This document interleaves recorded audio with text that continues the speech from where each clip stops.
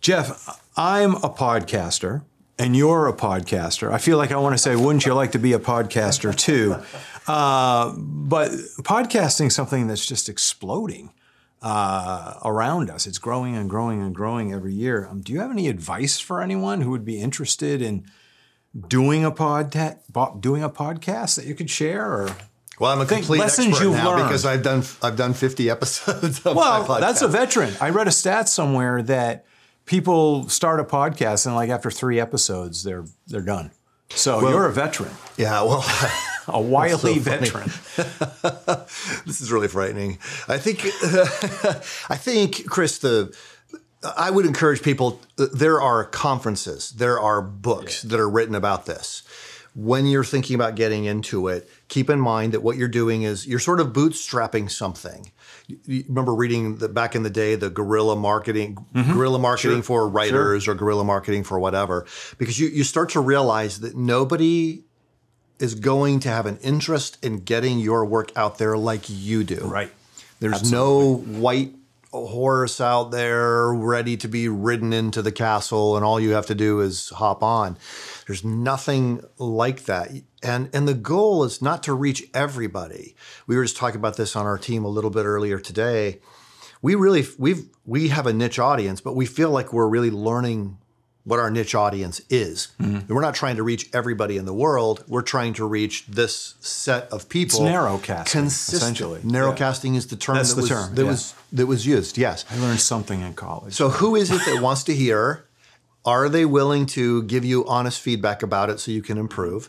And then are they willing to tell their friends? Right. And are they willing to tell their friends to tell their friends? So it's very grassroots. I think it is grassroots. The beauty of podcasting for a lot of people, it's incredible to me because several years ago, you remember when people were saying people's attention span is only 8 seconds now or something like that? Yeah, that's crazy. It went down from, people could listen to an hour, they could watch an hour video, then it went down to 20 minutes, and then they said 7 or 8 minutes. It's going back in the other direction. Joe Rogan shows, the most popular podcast that there is, 3 hours. Yeah. 3 hours. So my children listen to that. That's how I knew they had an attention span more than 10 seconds. So that's the beauty of the podcasting format is that you can actually have a conversation with somebody. You can actually share things. On my show, I like to have guests because a lot of my life I spend standing up in front of groups, telling them things. This is my chance to have other people sit with me and I can ask them whatever questions I want. Right. We're really here today not to talk about podcasting, but I want to talk about cancel culture today. If you had asked me as recently as, 6 or 7 years ago and you used the term cancel culture, I'd kind of look at you and kind of scratch my head and go, what's that? And I'm a journalist. I'm generally a curious person trying to find out things. But yet, it seems we're hearing more and more and more about it each and every day. For the sake of our conversation today, how would you define cancel culture? Well, cancel culture started as a way to hold corporations responsible for irresponsible things that they did. So you might say to a company, well, Coca-Cola is a huge corporation, but if they do something that you don't like, you can say, I'm not going to drink Coca-Cola anymore. And so obviously, Coca-Cola doesn't care if one person's not drinking their product anymore. They're so huge. So you might try to use social media to get lots and lots of other people to agree with you, and maybe you can make a change. And it turns out enough companies made enough changes that everyday people realized signing a petition or something like that can make a difference. Then it turned the corner. Hey, that person over there is delivering a message that we don't like. Let's sign a petition against them. Let's try to get them fired. Let's try to destroy their reputation. So cancel culture initially started out as, I'm canceling my subscription to your service because I don't like your message or you did something that offends me, to now canceling other people rather than having a dialogue in free speech. You're canceling other people because you don't want their message to be heard by you or by anybody else. So what do you believe to be the root of cancel culture? Is this something that goes back to, say, the 1960s, or is this something that's just in the 2000s that's come about? You know, I've always sort of suspected that there was a relationship between cancel culture and a Marxist worldview. Not because cancelers are Marxists, but because, you know, Marxism wasn't just a set of ideas, it was an approach to society. And the Marxist approach was, we don't want to have dialogue with you. Marxist doesn't want to debate a capitalist. They want the capitalist to be shut down so that they don't get a chance to speak.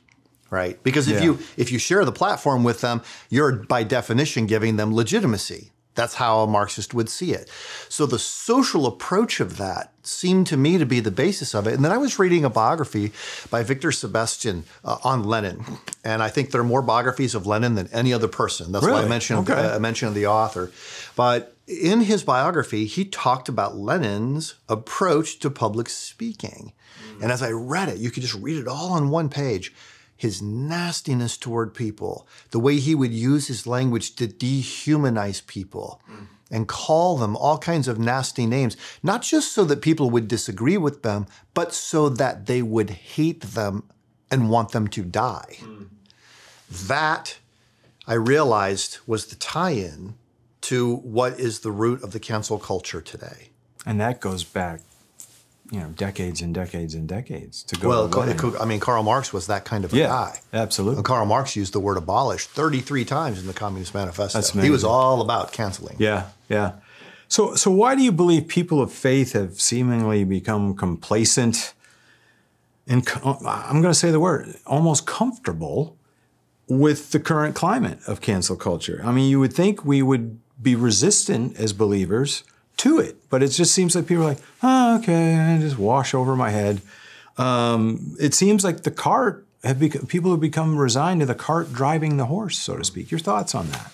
Well, every time a cancel movement comes out, I think it's sort of a sucker punch to everyday people. Like, I didn't realize that person was so evil. I didn't realize they were that bad. Or now if I associate with them, I'm going to be stuck to their ideology, and I don't agree with their ideology or the way they're being presented. So I think there's part of that. It's just a little bit like, you know, stay away from me, you're a leper sort of thing. But there are a couple of other things too. We don't like to be made fun of, right? I don't think part of a anyone comfortable does. life is that you get along with everybody, and if all of a sudden everybody's looking at you like you're bad or you're attached to something, it's super uncomfortable. My dog got skunked when he was a puppy. Get the tomato juice. Yeah, he tried to bite the skunk in the rear end, so he got a shot full right in his mouth. And I had to go to the store to buy the stuff I could use to clean him up because the pet store was closed. It was like 11 o'clock at night. It was just not a very fun day. But as I was going through the checkout counter with all of my stuff, there were only two people working in the store, and one of them said, "Did you smell that? Like, did you smell that?" The other one said, "Yeah, I think a skunk got in our store." And I said, "That's me." That's right? me. That's how people feel. If you're around somebody who is the object of derision of people, a lot of people, you don't want to be attached to that person because, you know, you might end up smelling like they smell. Yeah. That's something that people don't want. So the problem, Chris, is you hear something bad about somebody that you previously admired. What if it's true? Right. What if they really are a bad person? What if they really did abuse somebody else? If you defend them, then you've defended something that is bad. So it's better just to wait and see. That's kind of how people think of it. And in the process, so that gap that's there is where cancel cancelers get to do all of their work. Now, it's a very small percentage of the people. We've done a lot of polls, Chris, at Summit Ministries. And I want to talk about those in just a minute. Well, we found, for example, that only 5% of people in America say they respond to a conflict with another person by shutting them out of their lives. Only 5%. And yet the 5%, they're running the world right now. Yeah, yeah. I want to make sure I get these numbers right. Let's jump into this a little bit. A recent poll from your organization, Summit Ministries, and you teamed up with McLaughlin and Associates on it. That survey or poll found that nearly 80% of voters believe that people who adhere to the values found in the Bible have the right to express their religious beliefs publicly. So where's the disconnect here? Right. Yeah, I couldn't believe that figure. Yeah. And John McLaughlin is a great pollster, very, very credible. We didn't try to get into the polling business. That's not what we do at Summit Ministries. I mean, we're training and equipping a rising generation to embrace God's truth and to champion a biblical worldview. But we realized we needed more information about this cultural moment. Yeah, you need to know where you stand. Right. In the zeitgeist. Yeah, so right John now. helps us. We do some of this polling. We asked several questions in that poll, but I was surprised. Almost every American believes that people who have a religious viewpoint, even one you might disagree with, should have the right to express that viewpoint freely. Yeah. Okay, almost everybody. So who doesn't? Well, if you look at those poll results, 8% of the people basically say religious people should have no rights at all. Yeah. 8%, the 5% cancelers. Yeah. All of a sudden, you're starting to see there's this very, very small tail that's wagging the whole dog in this country. So in this same poll, 42% of Americans say they are hesitant to share their opinions on important cultural or political issues for fear of being, for lack of a better term, being shunned. So there's a lot of backlash there for them, for family, friends, and coworkers, for people to be, no, not going to do that. What are some effective ways that we as believers can turn the tide, so to speak, and kind of turn the Titanic around so it doesn't overwhelm us? Well, Chris, I like to be liked. I don't like it when people don't like me. I don't like thinking that I will lose something of my comfort if I take a stand. And that's exactly it. It gives me that momentary hesitation. I think we have to overcome that fear. Now, this last year, I went through cancer. Oh, sorry to hear that. I didn't know. You don't know. Are you going to make it or not? No. The doctor said there's a very good chance of a cure if we do this very intense treatment. But I can tell you, once you're in it, and once you're around people all the time who might die because of cancer, your fear of death, your fear of being around people who are sick, your fear of sadness, all of those things, those fears start to go away because it's real. So we have to live in the reality of this moment. That's the first thing. And then the second thing is being willing to engage personally. I would say 98% or 99% of cancel culture happens at a distance. It's through social media. People will say something on Facebook that they would never say to that person face to face. Their bully pulpit. They say things to a stranger on Facebook that they would never say to a friend on Facebook. So it's that idea of, as a friend of mine puts it, can we have coffee and talk about this? If that becomes our impulse, then it starts to change. And keep in mind, we've known this for a long time. Albert Moravian back in the 1960s was a psychologist, and he said 55% of our communication is through our posture and facial expressions. 38% of our communication is through our tone of voice. Only 7% is through our words. So when you send a nasty text to somebody, the 93% of your message is their interpretation of what you might mean. You only get to control 7% of it. So the more personal, the better. Powerful. That's powerful. What are some of the motivations and faulty thinking behind our human desire to cancel other people? And I'm going to say it, our desire to think we can play God sometimes. I mean, what are some of those motivations? I think power is part of it. I think a lot of people feel like they've gotten pushed around in the past and they don't like feeling pushed around. And through social media, they don't get to be pushed around anymore, right? Their voice is just as powerful. If they can stay up till 2 o'clock in the morning sending out more nasty notes than somebody can in response, then they win.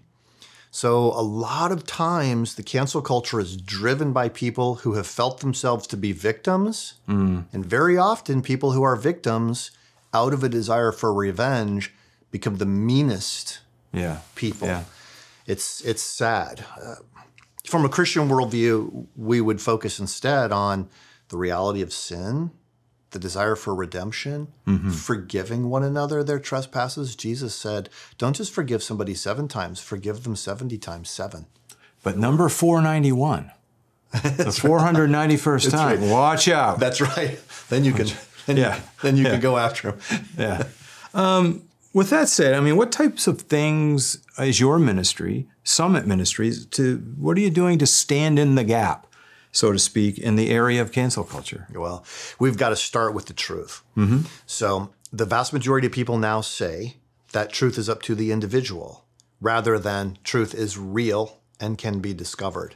I think that is the core battle of our day. I don't think the core battle is Republicans versus Democrats or conservatives versus liberals. I think it is the idea that there is such a thing as truth versus the idea that truth is up to the individual. So at Summit Ministries, students will come for 2 weeks at a time. They're 16 to 22 years of age. Okay, I was going to ask the age Most range. of them are preparing for college. That's kind of our target audience. So this is Gen Z we're talking about. Yes. Is it Generation Z? Yeah, Generation Z. We're in the middle of Gen Z right now. So 12 years old to 25. Yes, my son is in that group. Right, that's what, well, and and a generation doesn't end in a day or begin in a day, but there is a big difference between the cultural experience of people who are 12 to 25 and say the cultural experience of people who are 40 to 60. And I won't tell you exactly where I am.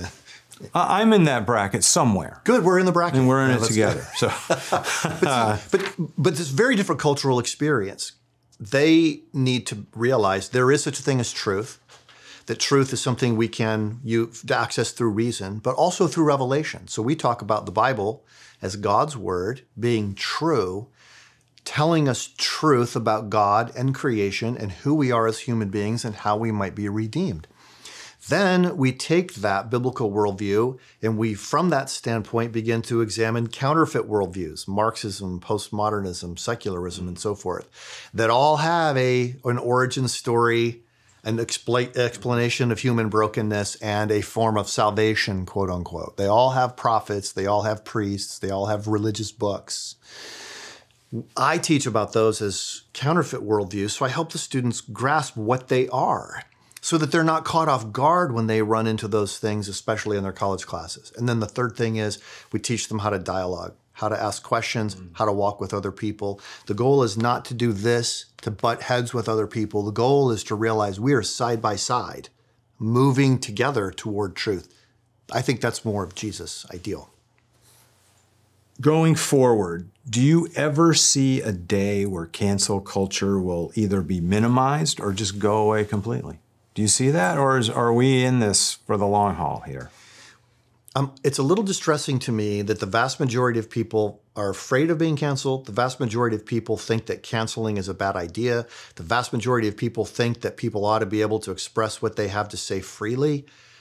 And yet cancellation is still taking place. The nastiness is still there. I have a friend who tragically ended his own life after he was a professor at a college, and 40,000 people who didn't even know him signed a petition and had all of this stuff just to get him fired. He spiraled into a depression and ended his own life. Now, all of those people, all of the charges against him have now been proven to be untrue. All of the Facebook pages that were made against him have all now been deleted. But he's gone forever. He's gone. It distresses me to realize that words are still that powerful. If we don't somehow recover the realization that forgiveness and restoration are still possible, there will be no end to the cancel culture. Yeah, good stuff, good stuff. Can't let you go today. We mentioned at the top of our conversation that you are a podcaster, and your podcast is called The Dr. Jeff Show. The Dr. Jeff Show podcast. What can people expect to hear when they download an episode or listen to an episode somewhere online? Well, this is the show where I interview major thought leaders to show how worldview changes everything. So I interview media personalities, interview celebrities, musicians, other kinds of artists, philosophers, theologians, wide range of people, all on that theme that your worldview changes everything. So that's the focus of the show. That's great. And it's long form. Most of our episodes are 30 to 45 minutes. So I give people time to really say what they think. Yeah, so this isn't just a podcast show, a soundbite show, where you encapsulate everything in 5 to 10 minutes. You stretch it out a little bit. Don't give me the soundbite answer, because if you do, I'm going to ask you to expand on it. I want you to go ahead and feel free to say what you're thinking. Yeah, that's great. I like to do this on my podcast a little bit. It's kind of a quick popcorn question thing. I want to throw a couple things by you just to see what you have to say, what you've been up to. So here we go. If you don't mind, we don't have to if you don't want. Yes, go ahead. Best book you've read recently? Live Not by Lies by Rod Dreher. Okay. Why do you like that book? I loved the fact that he went throughout Eastern Europe and the former Soviet Union and interviewed people who had been persecuted because of their faith. And he went back to Alexander Solzhenitsyn's point that the very first thing we must do to stand for the truth is to stop living as if lies are okay. Okay. What music do you have on constant replay right now? What's a band or a singer or something that you're like, I love this, this is wonderful? I only listen to music when I'm exercising. Okay. Probably Skillet or Awesome. classic rock, but Pyrotechnics, fire, explosions. It's the best music ever. I'm a big fan too. That's great. That's great. Final one, any movies that you've seen recently that you would recommend to our audience here?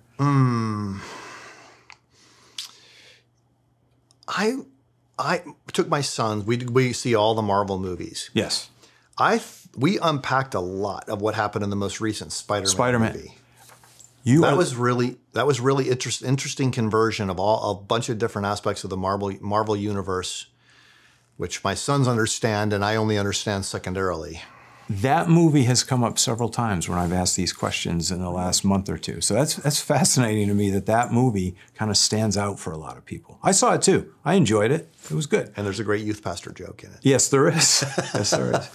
Well, Jeff, thanks so much for the time today. And once again, folks, listen to Jeff's podcast, The Dr. Jeff Show.